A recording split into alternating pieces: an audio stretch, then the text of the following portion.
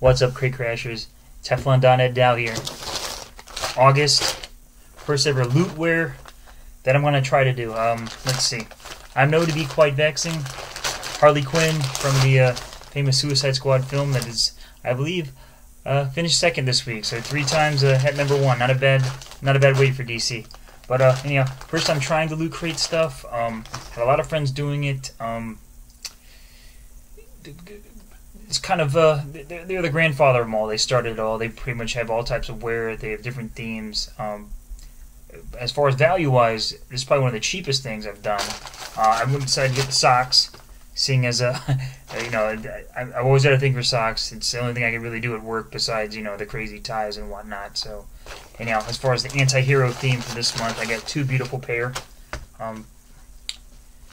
The Harley Quinn matching ones, and I like how Loot Crate puts it on the tag, designed by BioWorld, but Loot Crate exclusive, which means you're not going to see these in the store. And from the Marvel side, we have the Punisher, gray and black. All I can tell you is the socks, very durable, very nice. Like the logos, liking them. I'm going to keep the fancy thing going, keep Ms. Gale at work looking at my feet and being happy. Wife was out shopping the other day too, and she came across this. Not a Loot Crate thing, but not a bad set to have either. High quality. At least you got these at Ross for about $5. So pretty cool to see this. I like it. I have a Captain America pair that I was putting out on my Twitter. Overall, I mean, I'm liking the quality. I like the kind of graphics. So I'm a sock guy. There's a T-shirt bundle. There's also for the females, and I pretty much ran in for 3 months at about $27 after discounts. And they have the promo codes and the coupons out. So as far as a loot box is concerned, Loot Crate guys know what they're doing. They really know how to market it, let you try things out. They're always giving out exclusive coupons, and I was throwing them out to a bunch of people that are watching the channel, that are just relative friends, saying, hey, if you want to try something out and you don't want to spend that much money, these guys are the ones that are. They started it all, and they're doing really well as far as marketing. Picked up a few other things today. I've been trying to finish up this set, the blind bag minis from the Funkos, and go ahead and open up these 2. I don't know what you get until you open them, but for the most part, I took the cellophane off the box beforehand just to make it easier. But I have finally got a katana. That's one I don't have. Right now I have Rick Flag, Deadshot, who else is sitting over there? Killer Croc, and Diablo. So far I'm making the squad fill out. Second bag here.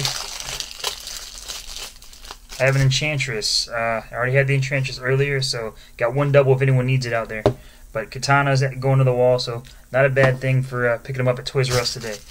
These things are pretty hard to find. At one GameStop I went to, and at FYE. But that first time I seen them at Toys R Us, went ahead and picked them up. Picked up this cute little baby as well. This is the Marvel Legends 12 inchers.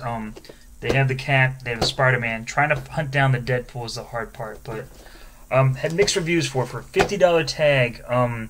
You can get it at Walmart for $44 if you do the. You go ahead and order it online and pick it up at the store. It's going to save you a little bit of money. But had mixed reviews for them. Box graphics are beautiful. Articulation's nice. I know a couple of the guys out there on YouTube, a couple of the channel subscribers, they also been showing me and talking to me saying, not the best figure for $50. You can get the Marvel Selects for about $20 at a Disney store, and you're going to have a lot. You know, it's still cool and it looks awesome, and they're posable.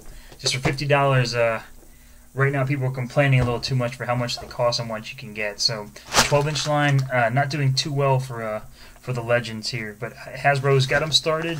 The Cap is probably the best one. That's probably next on the list if I can hunt down the Deadpool. But so far, I picked up the Iron Man. I thought it looked cool, the head swaps. I'm not going to open it up and review it because I always keep everything in the box. I'm one of those guys. But other than that, more things to go out when we go shopping. Coming up next week, we got our final Wrestle Crate as far as the show goes. And we have Women of DC coming up next month. We're going to stay with Loot Gear and see what else we got, because I'm really liking what Lootware is offering us and a lot of the promos and promotions that they're throwing out inside their stuff.